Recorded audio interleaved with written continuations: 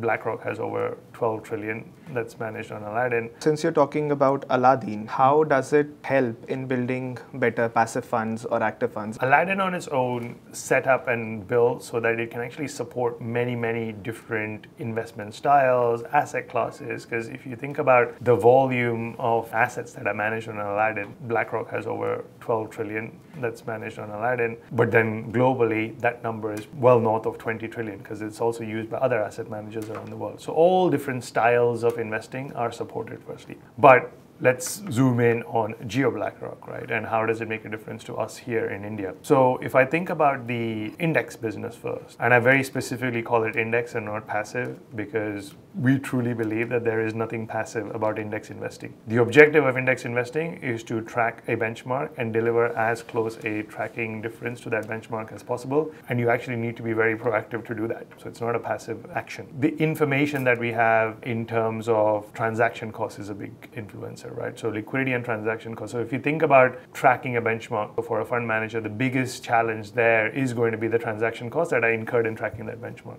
The ability to have the view on what could the tracking error or a tracking difference, more importantly, so which is the post-realized transaction cost, be for, let's say, a rebalance event, which is typically the biggest event for an index fund. Having that at your desktop in your tool in advance of putting the order through is super powerful. And then having, let's say, the liquidity parameters for the baskets of stocks that you want to be trading available in front of you for a dealer is super powerful. So that means that the fund managers and the dealers are able to execute rebalance strategies with a very sharp view of minimizing total impact, which again results in better tracking, which means that the end customer is getting as close to the index return as possible. That is the objective. That's kind of how it plays a differentiating role. Now, the fact that it can do all of that and still scale is very important, but I'm talking about it more from an end customer returns perspective is where the big differentiator comes.